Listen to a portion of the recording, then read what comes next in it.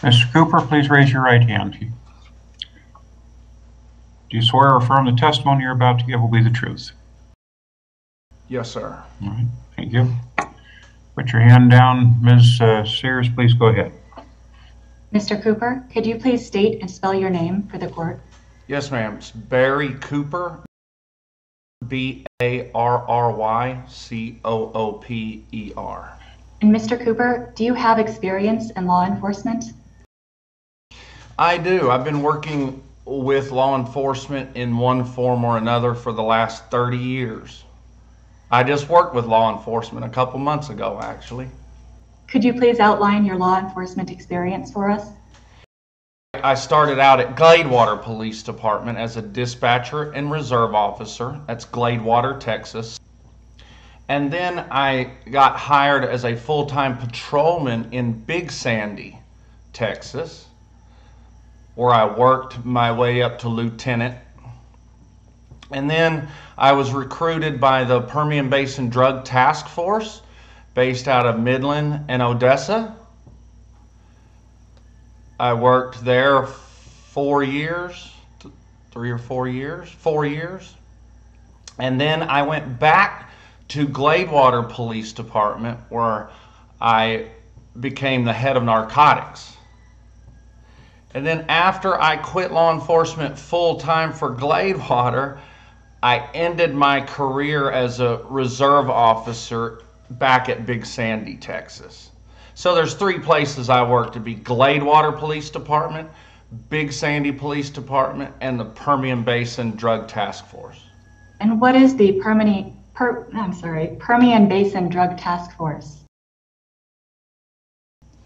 Well, back in the 90s, the federal government paid governors to have task forces, and there were like 42 different drug task force in the state of Texas at that time, and I was one of those. It's licensed through the district attorney's office, so we were considered a DA's investigator. Okay. What is an interdiction officer? A what officer? Interdiction. Okay. INTERDICTION.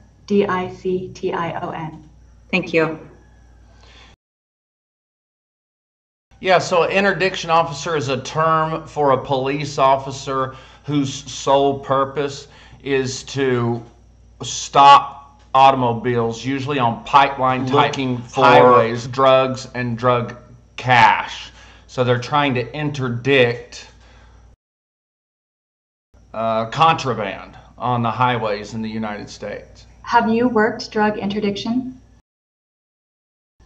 Yes, ma'am, I have. I worked 7 years of intensive drug interdiction. Could you please tell me about your experience conducting traffic stops and drug searches? Well, sure. I have over 800 narcotics arrests, ran over 100 search warrants. I was an instructor at the police academy. I worked harder than any of the other agents, where they would stop 10 to 15 cars and search per day. I would stop 30. I got started in Big Sandy, where there was only 1 mile of highway to work traffic on. And at that time, police dogs were new. And I trained my own drug dog and went and got it certified. So my chief let me use that dog on that 1 or 2 miles of highway where I made over 100 drug arrests. That's what caused the Permian Basin Drug Task Force to recognize and recruit me. Okay. Do you have an idea of how many drug searches you've done during your career? It would definitely be in the thousands, but I would have no way of knowing the exact amount. Were you good at drug searches? My bosses claim I was. My commander, Tom Finley, made a statement to the Associated Press during a media interview. He said that in his opinion, I was one of the best officers, best drug cops in the state and probably the United States. And he ended the quote with saying, I made more cases than all of his agents put together. So in his opinion, I was. All right. Are you familiar with the odor of marijuana? Yes, ma'am, I'm very familiar with the odor of marijuana. Do you have training and experience relevant to understanding the diffusion of marijuana odor through various types of materials? I do. In fact, I teach this principle. I just gave an accredited class to the Seattle Criminal Defense Lawyers Association on odor permeation, where I taught that simply the concentration of odor particles are going to be stronger at the source. And as you move away from the source, those particles get less and less and less, which explains why we can't smell. If you're in Idaho and there's a dead dog in Texas, you can't smell that dead dog, because by the time those odor, they call it a just noticeable difference, JND. Well, there's a just notable difference when moving toward the contraband. That's how a dog, okay, let me stop. So a canine works by tracking odors, and he is able to locate the source because he finds the areas that have the most particles that have permeated through something. The permeation of odors is important to understand because, they say, how is it a dog can smell through a PVC pipe that's floating around in the gas tank and smell through the gas and the metal? How can a dog smell through that? Well, the truth is the dog doesn't smell through anything. Police officers don't smell through anything. Odors permeate. And I would demonstrate this in class, in the canine classes that I taught. I would get a can of sardines and put it in a Ziploc baggie and then pass it around to the class, and you could not smell the sardines. But by the time the class was done at the end of the day, you could hold that bag up and you could smell the sardines, because even plastic has little microscopic pores. So it takes time for those odors to permeate out. Just like a contraband hidden in PVC pipe floating around in a gas tank, like I talked about a while ago. So the odors permeate out of the PVC pipe, actually permeate through the gasoline, and then permeate outside the metal container and leaves a scent cone, or those just noticeable difference, or the particles on the outside of the gas tank, and that's what the canine is smelling. Okay. So does the material that marijuana is contained in affect odor diffusion then, and speeds of permeation and how much is able to get out? It does.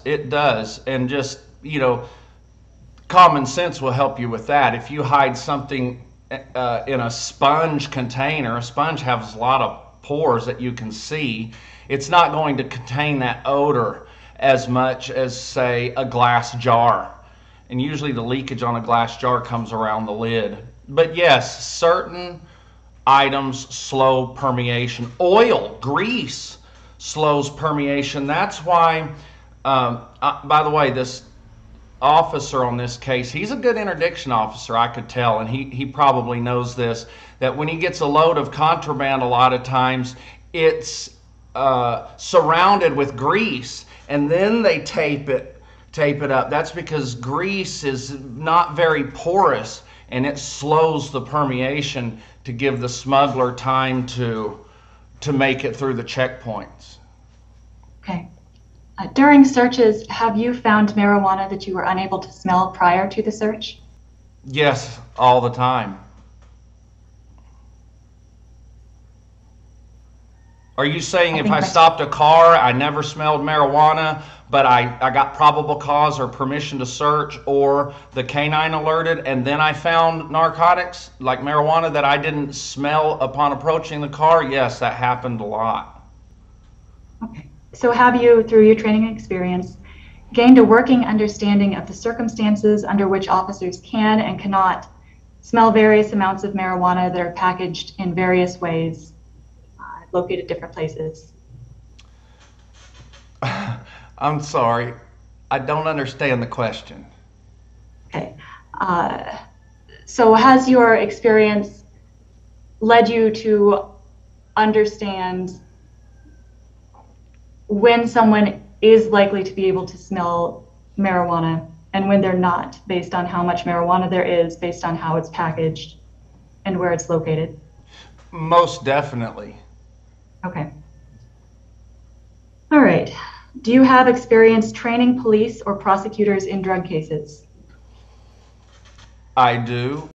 As I mentioned before, I was an instructor for the police academy, and recently I taught a class to the Seattle Criminal Defense Lawyers Association. That's probably 6 or 7 times I've been called on to lecture in front of defense lawyers. The prosecutors usually aren't there, but they get invited. All right. Do you still work in law enforcement? I don't work as a law enforcement officer, but I do work with law enforcement when I need to. In fact, about 2 months ago, I think I saved a drug agent's life. I was working a case, I won't say where, but I've got the proof of all of this. And the client that was talking to me said that a DEA agent was going to go tomorrow and meet a cartel member to buy a kilo of methamphetamine. And I learned that the cartel member knew it was going to be a DEA agent coming because an informant told the cartel guy, said, hey, this is going to be a DEA agent. So the DEA was about to walk into a trap. I got on the phone with Texas lawyer Bobby Mims.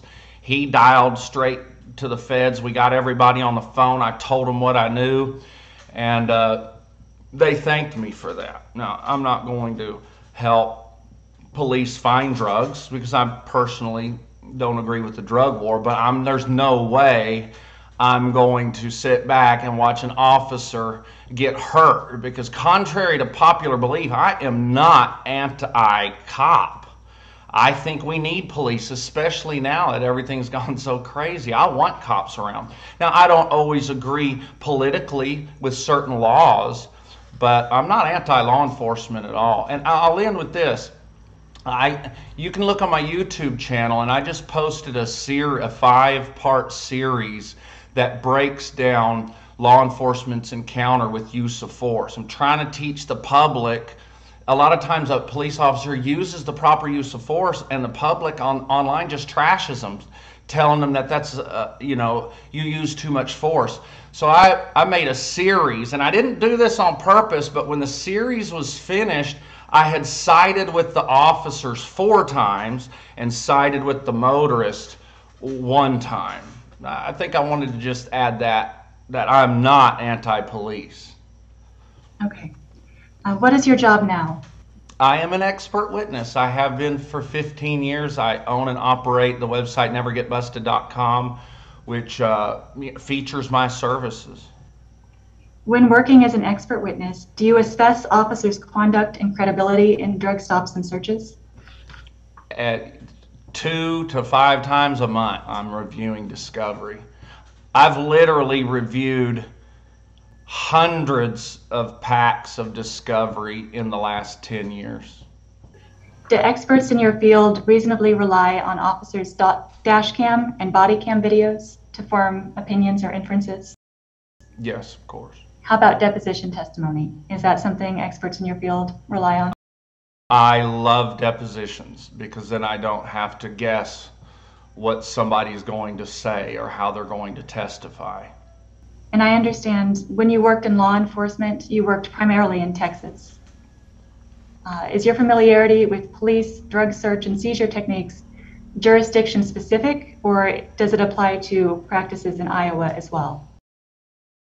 Well, no, marijuana in Iowa smells just like marijuana in Texas.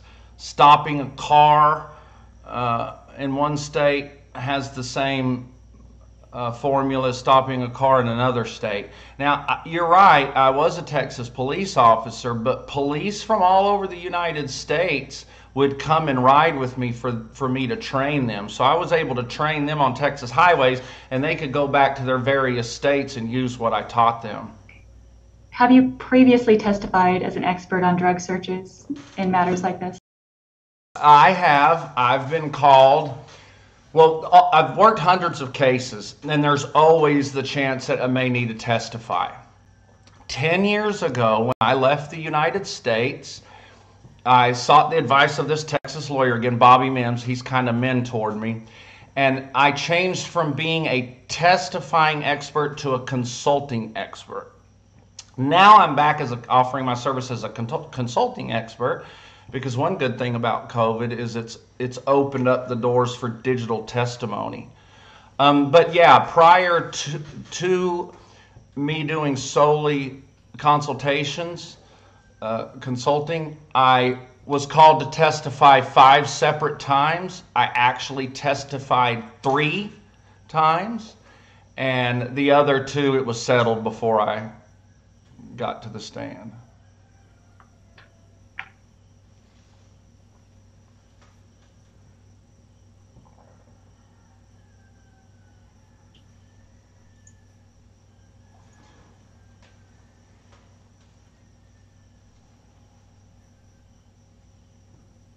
Sorry, my computer cut out there. Can everyone hear me? Yeah. I can hear you and see you, yes ma'am. You never blinked off the screen. All right. Your Honor, at this point, the defense would like to tender Mr. Barry Cooper as an expert witness in the areas of police conduct and drug stops and searches. That's really not Iowa practice, Ms. Sears. Mr. Spears, do you have any reaction to her request? I agree with the court. He can testify as to his experience and his training and knowledge, and the court gives his testimony the same way as any other person's. We don't have to certify a person as an expert to offer a specific opinion. Yeah, as long as we're on the topic, Ms. Sears, certainly making that request here in front of me is absolutely harmless. I'm going to deal with it the way I would deal with it, but don't ever do that in front of a jury. I know that I would react badly because it's in front of a jury. It's a request for the judge to comment on the credibility or not of a particular witness, which is not the judge's job, at least not in Iowa. And so I would like to think that I would be gentle about it. Others might be less so, but in front of a jury, that question would not be proper. But as I say here, it's absolutely harmless. I'll listen to what he has to say, and I'll make a decision about how much weight I give to it. Go ahead. Mr. Cooper, what have you done to prepare for today's hearing? Well, I reviewed the discovery that you sent, which contained the video, deposition, I think a police report. Based on your training and on your review of the evidence in this case, could you please provide your opinion to the court on what likely happened during this traffic stop? Sure. My opinion is exactly what I emailed you after I reviewed the discovery a few times. My opinion is this interdiction officer's good. I can tell that he has been out there on the highway. I can tell by his rhythm and by his flow. He knows what he's doing. And interdiction officers that are good like that oftentimes get impatient, and they get good enough to pretty much know if somebody's got drugs or not, and then they start digging for probable cause. No disrespect to Miss Leanna, because I have a drug rehab center in Mexico that I still treat drug addicts, but it was obvious to me. Now, this is looking through the eyes of a police officer like I used to be. Upon approaching her car, I would have noticed that she had signs of being an addict. You know, she had some jaw movements, and specifically, it looked like methamphetamine. Her eyes were, you know, wide open and in disarray. And again, I'm not judging her. I'm just giving my honest testimony. And I think it was particularly interesting because the officer had decided pretty quick that he had already smelled marijuana, and I knew that is about in the 1:30 mark or 2-minute mark, because he radios and tells another officer, if you're not 10-6, which is busy, can you come to my location for a PC search. So that tells me he is already claiming to have smelled the marijuana. So unfortunately, because drug laws and such are such a taboo subject for everybody, officers start thinking that, what's the harm in saying I smell marijuana, whether I smell it or not? I get to search their car, and if they don't have anything, they get to go home. At least this is how I used to justify it. And if they do have drugs, I made a drug bust. And I made a lot of drug busts based on lying, saying that I smelled the odor of marijuana when I didn't. I know now that I've matured and I got a better grasp of how the American courts work, I realized that, protecting the Fourth Amendment to the Constitution is much more important than catching somebody with a little baggie of meth. So it also looked to me like maybe he didn't have a canine available. And when you don't have a canine available, say your dog's in heat or something, then it's time to pull out the I smelled marijuana trick. Would you like me to continue about the marijuana flakes and testify to that? Sure, Mr. Cooper. Whatever you recall about your observations of this stop and what significance. Right. So point is, as politely as I can say it, police do lie about smelling marijuana, and they lie to get the probable cause to search. And that's, in my opinion, that's what happened, because it's really important to note this officer said that he smelled the odor of raw marijuana instead of burning marijuana. If he would have said burning marijuana, I wouldn't be here today testifying, because there's no way that you can prove he didn't smell burning marijuana. Somebody could have smoked a joint the day before in her car, even without her knowledge, and burned marijuana sticks to the car. And I believe Miss Leanna when he said, I smell marijuana, and she goes, I don't even smoke pot. I believe her. And when I learned that the officer in this deposition, when I learned he said he could smell 2 flakes of marijuana that were too small to even test, and then those 2 flakes being inside of a metal can inside a passenger door, there's no way for that odor to permeate out and there be enough particles that far from the source, which would be outside the driver's door. There's no way for any particles to have been gotten that far. A dog couldn't have even smelled it from there. And then when the officer located the marijuana and he removed it from the car, he said that he when he removed it from the car, he said then he could no longer smell it. So he's saying that he smelled those 2 flakes of marijuana. And something else too. If you smell raw marijuana, you've got a big load. Because it takes a lot of raw marijuana to permeate enough odor out for those just noticeable differences to be detected. It takes a lot of raw marijuana. Now, I've approached cars before and smelled raw marijuana. And when I smell raw marijuana, I get excited, because I knew it would be a big drug bust. And, you know, I would search the car and not find the marijuana. So instead of letting the car go, I would get a dog and have my dog find the source of the marijuana. It's usually a hidden compartment of some type. So if this officer smelled the burning, if he smelled raw marijuana, he should have gotten a dog. He should have checked for compartments and such. That's why I'm not saying he's a bad person. I think he's a good cop, but I think he did what I did and what so many other officers did, and he did not smell that raw marijuana. Impossible. On a scale of 1 to 10, impossible. Do you recall in the video Officer Cooley asking Officer McRae if it just jumped out at him? I do remember that, and in my report, I didn't catch if the what jumped out at him? If it just jumped out at him. Okay. Sorry, Ms. Clampett.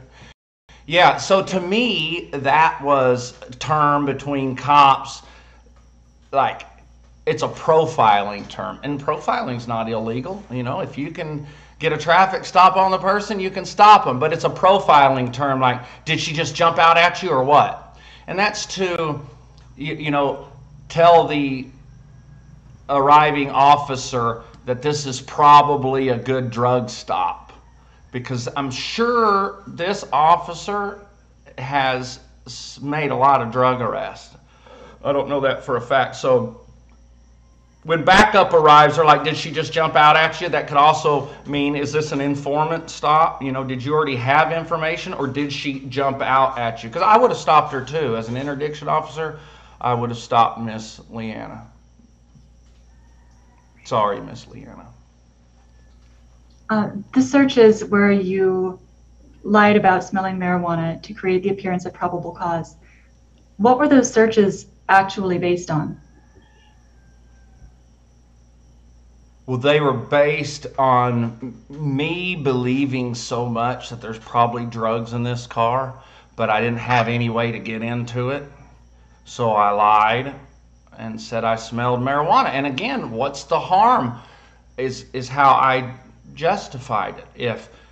If I lied about the marijuana and I searched the car, I kept the motorist maybe an extra 30 minutes. But if there weren't any drugs, they got to leave. And I didn't write them a ticket.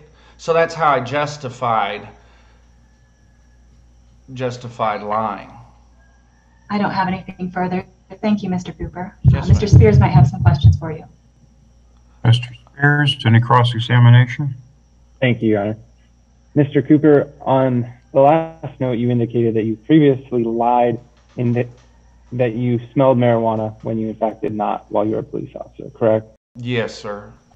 On how many occasions did you then go into court and testify to the false fact that you smelled the marijuana in a vehicle? Never, because I've never lied under oath. There's a difference in lying on the highway and lying in court. What's that difference? I'm under oath. And I respect the court. I really believe everybody should tell the truth. And then, see, I'm not here to save Mrs. Leanna. I'm not here to win this case. I'm here to testify as to my opinions, and then the judge, the courts make those type of decisions. Those aren't the decisions for me to make. So it's okay to lie to violate a person's constitutional rights, but you draw the line once you take the oath in front of a judge. Oh, no, Mr. Spears, in fact, if you listen to my prior testimony, if I didn't say it was wrong, I'm telling you it is wrong to lie to gain probable cause, and it's wrong to lie in court. I, at that time, in my immature state and the peer acceptance I got for making drug busts, yes, I would do something wrong and immoral, and I would lie about smelling marijuana. But I've never lied in court about probable cause. Okay. Sir, you indicated you've testified on 3 prior occasions as an expert, correct? Yes, that's right. all of those occasions were for defendants, correct? I'm sorry, we're for what? For the defense? Yes, for the defense, that's correct. How much do you charge? You know, I work on a sliding scale. Sometimes I do a lot of pro bono cases. I don't do as many pro bono cases as I used to because it was just wearing me out. When was the last time you actually worked as a police officer? Let's see, that would be, I graduated academy in 1990 and 8 years, 1998. And how many years did you actually have as a police officer? 8.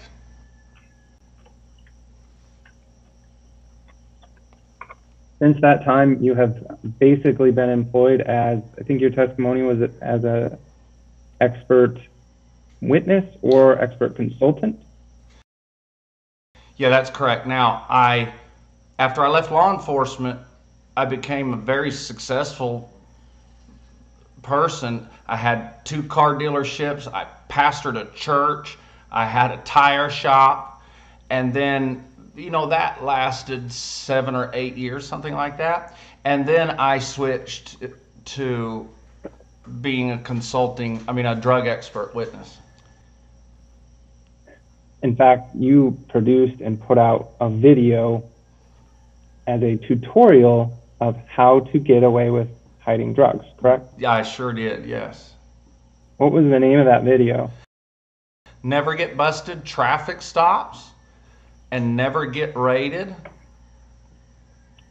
And in that video, you give people advice and tips as how to cover the odor of marijuana, correct? I do that, and I do that because I do not think it's moral or right to put somebody in a cage for cannabis.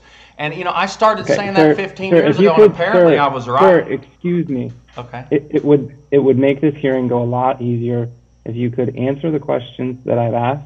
The attorney, Ms. Sears, can have the opportunity to ask follow-up. Is that okay with you? Of course, but if I start answering a question and I'm trying to answer the question, you're just going to have to let me answer the question. If you interrupt me, that's fine. I'll just stop. Sir, in the video that you put out, isn't one of your tips to use latex gloves when hiding marijuana so that the odor doesn't transfer? Yes. Because there's microscopic dust which has an odor of marijuana, right? That only a dog can detect. Humans can't detect the microscopic dust. One of your tips is that people should eat marijuana if they're about to get pulled over, correct? Yes. Another is to use deer scents or fox urine or a cat to cover the odor of marijuana. Yes. You've put out tutorials or videos as to how to smoke marijuana in public, correct? Yes. You've put out videos as to how to smuggle marijuana through an airport. Yes. You've even small amounts of marijuana for medicine. You've also put out videos as how to drink and drive and never get busted, correct? Hang on, no. You need to watch that video. I made it clear in the description and I made it clear in the video. This is not teaching people how to get away with drunk driving. I am a big proponent of getting those people off the highway. What that video did was teach people how to give themselves a field sobriety test, the horizontal gaze nystagmus, heel to toe on one leg stand. It's teaching people to self-administer that test before they get in their car. And if they fail any of those tests, to wait another hour, retest, and then go. There's a difference. There's a difference in, you know, marijuana, somebody possessing marijuana that's causing no harm, and somebody drunk driving. So I do not teach people how to, you know, get by any laws that cause harm. you've indicated today and also in your website that you had essentially a personal shift in your opinion about drugs. Is that fair? Yes. Could you outline for the court what is your personal experience in drug consumption? Judge, is that necessary? Yes. Yes, answer the question. Okay. Well, actually, I was a drug addict at one time. I became addicted to methamphetamine. But I will say I have been completely sober. I don't even drink anymore. I jog 5 miles a day, and I've been sober like that for 5 years. Prior to my methamphetamine addiction, I worked with a lot of psychedelics. When you say you've been sober for 5 years, does that exclude the use of marijuana? Yes, it excludes the use of marijuana, except when I travel out of the Philippines to a legal country, then I'll smoke pot or eat cannabis. But I can't. The laws here in Philippines are too strict. I'm sure y'all have heard, you do not want to get caught with drugs here. And that's where I live. I've lived here the last almost 4 years. You testified about the odor of marijuana substantially, correct? Yes. And in summary, that there is an odor to raw marijuana, right? Raw marijuana does have an odor.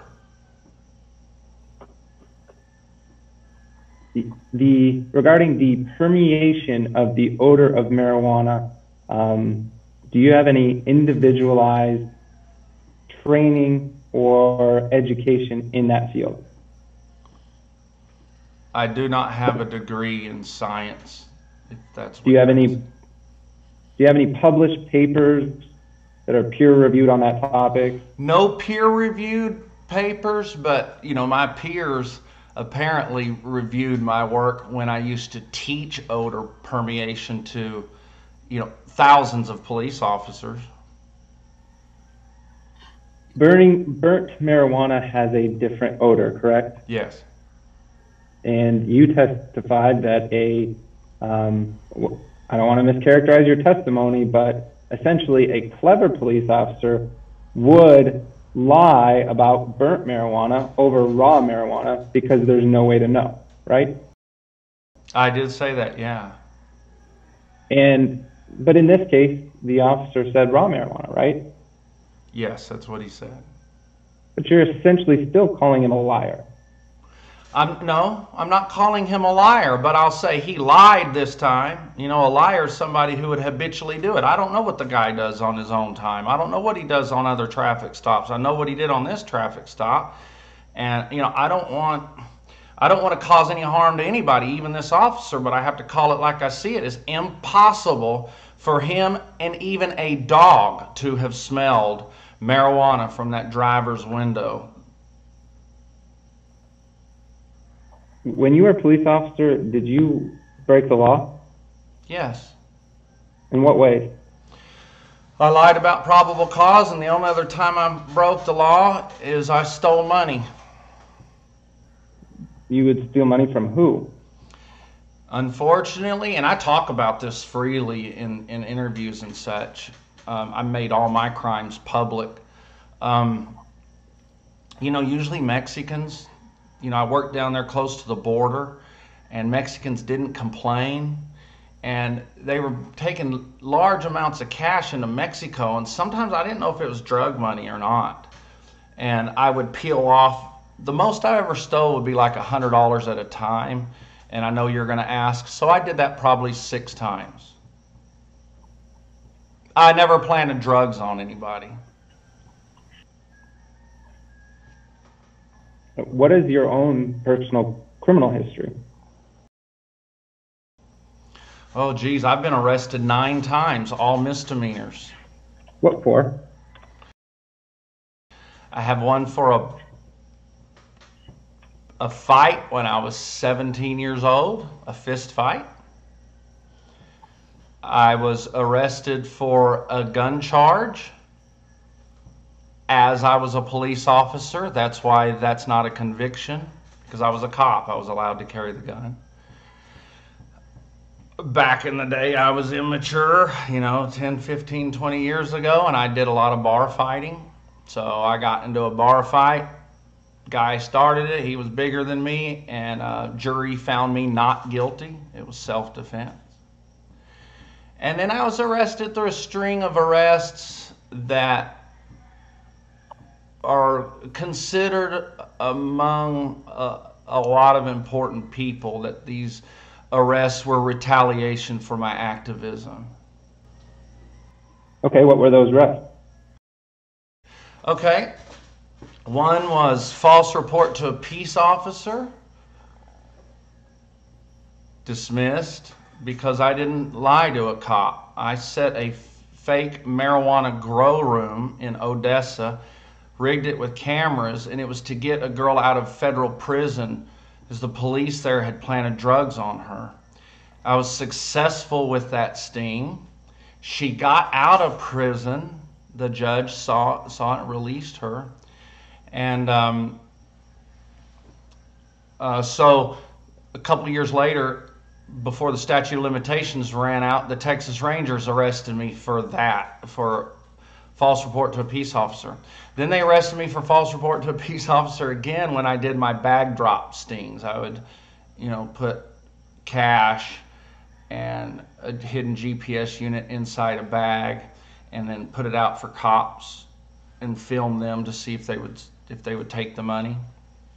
And then I got arrested one time for not having a private investigator's license, and that's again for my activism. That got dropped because I was a member of the media. So I did a lot of controversial activism, but I never broke the law. I had lawyers there telling me, do it this way and it's not in violation of the law. That's why none of it stuck. It's a war. It's a drug war. I got into something bigger than I ever thought. I'll admit that. I stood up against the American police force. I didn't break the law, but there were times I did it in a harsher way than I wished I would have, by like cussing at police officers, stuff like that. I'm not like that anymore. This was 10 years ago. But every activist event I did was for a good purpose. It was try to free somebody from jail or try to, expose crooked cops. Now, I will not do that again. I will not bust cops. I was offered a reality show to come back to the United States and do cop busters, and I told them no way. I would never do that again. So I don't work in the field anymore. This is what I like to do. I like to blog and vlog and testify. Sir, of those arrests that you've outlined, are you saying no criminal conviction ever resulted? I'm not sure. I think there was one that I pled to because there were 4 arrests all wrapped up in one. I really don't know. When was the last time you were in the United States? I left in... Oh, I've got the timeline. It's been probably 13 years, I think, last time I counted. But I'm coming back. Did you leave to flee the jurisdiction of any court? No, of course not. Who is James Gill? James Gill's my lawyer. Why did James Gill write that you risked federal kidnapping charges to save your family and left everything you had built for in this country? So when you asked me if I was fleeing jurisdiction, I thought you meant did I have a warrant or something. But yes, my autistic stepson was being molested by the father. The father had custody. He couldn't handle the autistic kid anymore, so he gave the kid to us, and I fled the United States to save my life and to stay out of prison. No more questions. Ms. Sears, any redirect? Just one, Your Honor. Mr. Cooper, in your experience, does police culture encourage lying about probable cause to justify searches? I'm sorry. It broke up. You broke up. I'm sorry. In your experience, does police culture encourage lying about probable cause to justify searches? Yes. Could you tell me anything about that? Sure, we talked about it all the time. You know, an officer would call me out to his car to a traffic stop, and he would debrief me what's going on. He said, I can't get probable cause. We can't get to a dog right now. I'm going to lie. I said, go for it. I've seen that, unfortunately, hundreds of times. It's a really, really common thing because it's so hard to catch. Thank you. Nothing further. Ms. Sears, any further evidence? No further witnesses, Your Honor. All right. May Mr. Cooper be released? Yes, Your Honor. Mr. Cooper, you're released. This is a public proceeding, and if you want to continue to listen in, you're welcome to do so. But your presence is no longer required. Mr. Spears, I think Ms. Sears has rested. Is there any rebuttal by the state? No, Your Honor. All right. I believe Ms. Sears has submitted a brief. Is there anything further that you want to submit, Ms. Sears? Sure, Your Honor. Whether or not there was a lawful basis is unclear from the evidence, but even if the court finds that the state carried its burden of showing a basis for the stop, Officer McCrae's claims about probable cause to search the car are simply not credible. We know from the studies cited in the defense brief that study participants in the passenger compartment of cars are unable to smell 5 pounds of marijuana in a garbage bag in the trunk. The metal container in this case was closed. Officer McCrae used what looks like a pocket knife to pry it open. Whatever residue he claims was in that container was too small to see on video. Officer McCrae claims that he smelled an immeasurably small quantity of marijuana residue enclosed in a metal container in the passenger door compartment from where he stood outside the driver's door. This is simply not humanly possible. We're asking the court to suppress the evidence, not because the smell of marijuana can never be probable cause, but because Officer McCrae's claim about smelling marijuana is not credible. Nobody could smell what Officer McCrae claims he smelled. In determining whether Officer McCrae actually smelled marijuana, the court should consider the likelihood that Officer McCrae recognized the name Jade Mallory when he ran the car's plates. Mr. Mallory was convicted on federal charges after he was caught with pipe bombs in Madrid. Additionally, the court should consider the likelihood that Officer McCrae got the impression that Ms. Heidsick was a drug user or an addict, and on that basis made up an excuse to search that he knew was unlikely to invoke judicial scrutiny. Even if the court chooses to believe that Officer McCrae has superhuman olfactory detection abilities that allowed him to smell the unsmellable, probable cause to search the car evaporated as soon as he found that cigarette case. As the state pointed out in their rebuttal brief, per United States v. Ross, when there's probable cause to search a car, the officer can search every part of the car that may conceal the object of the search. After Officer McCrae located the object of the search, there was no part of the car left that could have concealed it. The object of the search was in his hand. He didn't have probable cause to justify continuing his search. Additionally, had he actually smelled marijuana in the car after finding the cigarette case, he wouldn't have ended his search immediately after finding methamphetamine. Had he actually smelled marijuana in the car, he would have called for a drug dog or continued his search, asked another officer, done something more. It's clear from the evidence in this case that Officer McCrae invented probable cause to justify a drug search, And in doing so, he violated Ms. Heidsick's constitutional rights. And we're asking the court not to lend the appearance of legitimacy to this flagrant constitutional violation. Beyond that, the defense would rest on the contents of written filings. And thank you, Your Honor. All right, thank you, Ms. Sears. Mr. Spears, any response? Thank you, Your Honor. The state did also file a resistance to the defendant's motion to suppress. I would ask you to consider that, and I'm going to offer just a brief oral argument at this time. First of all, Ms. Sears did include a number of attachments to her brief. To the extent that those are considered evidence, I do not think they are. Furthermore, I would caution the court as to the weight given to those attachments, because of course I don't have the opportunity to examine the persons that authored those. There's some tests, there's some scientific test articles, and then an opinion from New York, which would be persuasive authority at most. At the end of the day, Your Honor, this really boils down to a credibility determination by the court. Deputy McCrae testified here today. He testified as to things within his knowledge. He was not trying to over-exaggerate.